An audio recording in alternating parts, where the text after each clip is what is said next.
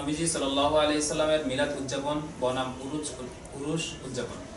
আমরা আগেই বলেছি যে জন্মদিন পালনের ন্যায় মৃত্যুদিন পালনও অনারব সংস্কৃতির অংশ, যা পরবর্তী সময়ে মুসলিম সমাজেও প্রচলিত হয়ে যায়। রবিউল আউয়াল মাস যেমন রাসূলুল্লাহ সাল্লাল্লাহু আলাইহি সাল্লামের জন্ম মাস, তেমনি তার ইন্তিকালের মাস। বরং তার জন্মের মাস সম্পর্কে হাদিস শরীফে কোনো বর্ণনা আসেনি এবং এ বিষয়ে অনেক মতবিরোধ রয়েছে বলে আমরা জেনেছি।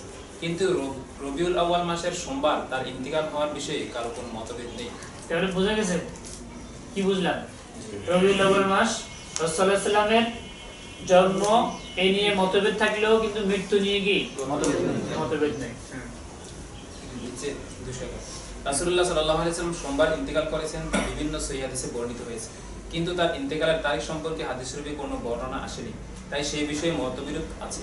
কেউ বলেছেন পহেলা, কেউ বলেছেন দোসরা, কারো মতে 12ই রবিউল আউয়াল সোমবার তিনি ইন্তেকাল করেছেন।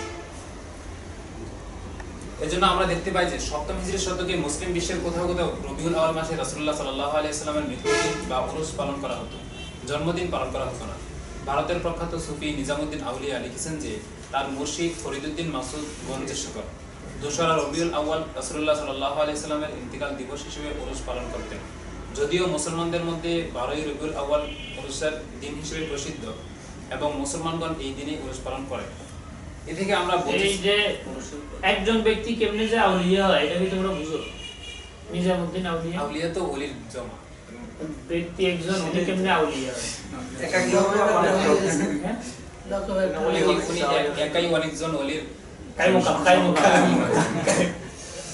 আবার মানুষের মানে আমরা এক কথা মধ্যে আর কথা বলি, দরকার আছে এগুলো। আরেকটা হচ্ছে একজন মানুষের নাম রাখে আম্বিয়া, দেখছো? মানুষ একজন নাম আবার মহিলার নাম, হ্যাঁ নাম আবার মহিলার নাম, নবী তো পুরুষ, হ্যাঁ নাম রাখে আম্বিয়া। আম্বিয়া মানে নবীগণ একজন রাখো, তারপরে আবার নাম রাখছে কি আম্বিয়া, তারপরে মানে হযরত করাইছে ও আহাদু মিনাল আউলিয়া। আমরা যে ওলিয়া লাইককে নিয়ে হাসাহাসি করতেছি কি যে হয়ে যায়। আচ্ছা চলো চলো, এদিকে আমরা বুঝতে পারি যে সপ্তম হিজরি শতাব্দীর শেষে এবং অষ্টম হিজরি শতকের প্রথমাংশ মিলাদুন্নবী পালন অনেক দেশের মুসলমানদের কাছে অজানা ছিল।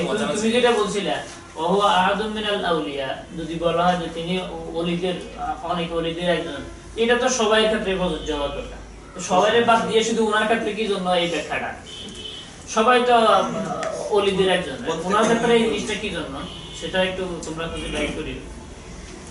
তারা জন্মদিন পালন না করে মৃত্যু দিবস পালন করতেন, কিন্তু আবু সঈদ কুকুবুরির জন্মদিন পালন বা ঈদে মিলাদুন্নবী উদযাপন ক্রমান্বয়ে সকল মুসলিম দেশে ছড়িয়ে পড়ে এবং পরবর্তীতে রবিউল আউয়াল মাস রাসূলুল্লাহ সাল্লাল্লাহু আলাইহি সাল্লামের জন্ম মাস হিসেবেই পালিত হতে থাকে।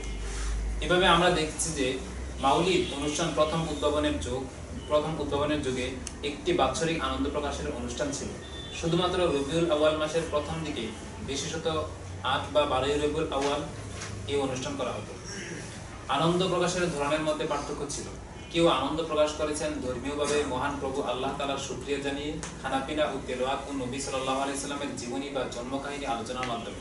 কেউ আনন্দ প্রকাশ করতেন জাগতিকভাবে খেলাধুলা, গান বাজনা ইত্যাদির মাধ্যমে। 10 হিজরি শতক পর্যন্ত মিলাদ এইরূপ বাৎসরিক রূপেই ছিল বলে দেখা যায়।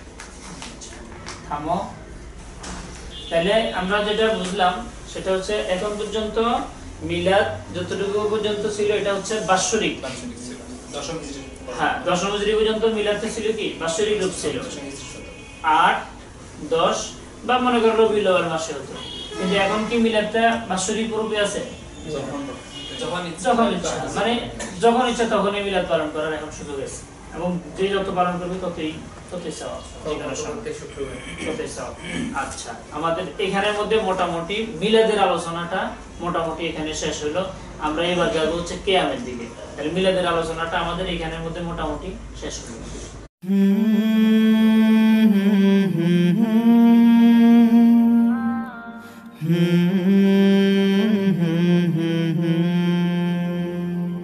আমি পথ হারিয়ে